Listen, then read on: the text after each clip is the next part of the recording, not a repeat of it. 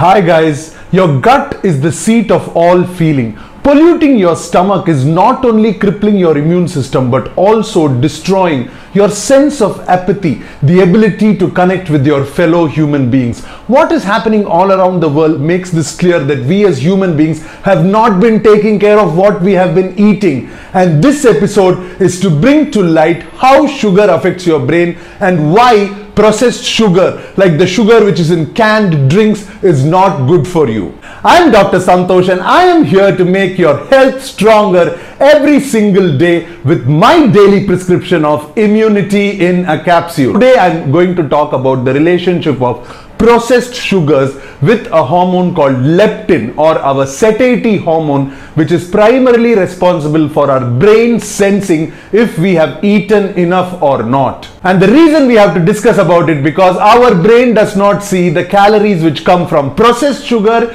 in the same way as they see the calories which come from complex carbohydrates which occur in nature. In nature, simple sugars, even though they have calories only from sugar molecules to serve as energy for the body when taken, they have micronutrients, vitamins and minerals in them. Apart from that, honey is also good to reduce your bad cholesterol in the heart. But once man started processing sugars, he started to make simple refined or processed sugar. It does not need to be digested by our intestines in order to produce the sugar which can be absorbed by the body. It directly increases our sugar levels in our body by absorption and not by digestion. Whereas complex carbohydrates which occur in nature also have the same sugar molecules, but in between the sugar molecules are various other chains of dietary fiber, vitamins, minerals, nutrients and sometimes proteins. So if you take a sugary canned drink and you drink it, even though it has 100 calories per 100 ml, the 100 calories you drink will not release the satiety hormone called leptin in your stomach, which signals to the brain that you have had that many calories. That is the reason, even though the volume of our stomachs is around 800 ml to 1 liter, we are able to have 2 burgers and 600 ml of sweet carbonated soda, because the soda, even though sugary, does not have to be digested by our intestines, and hence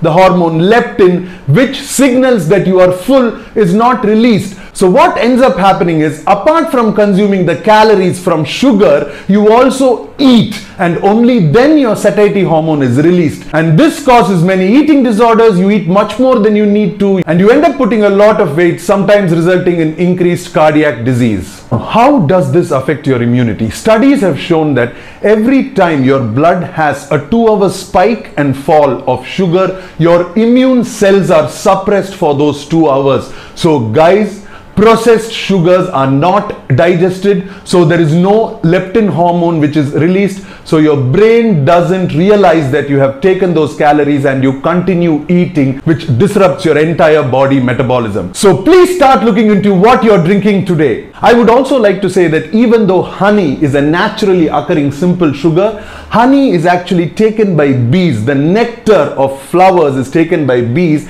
and it is digested by the bee inside the hive. So the bees' digestive juices secrete a lot of micronutrients and minerals and some vitamins in it. So honey, nature's natural sugar, does not have empty calories like the canned sugary drinks we have. I suggest you can have lime juice with honey and soda to take care of those cravings. So in this episode of Immunity in a Capsule, we learned that simple sugars are not good, that complex sugars or complex carbohydrates which occur in nature have fiber and nutrients in them, and they also digest slowly, releasing sugar in a more controlled manner. Simple sugars are also known as refined sugars or processed sugars, and these sugars need not be digested in order for the sugar in them to be absorbed. So these are not good for us as they do not secrete our satiety hormone leptin, which does not allow our brain to figure out that we have taken enough calories, and this is one of the reasons of obesity all around the world. Complex carbohydrates are good for sustained release of sugars,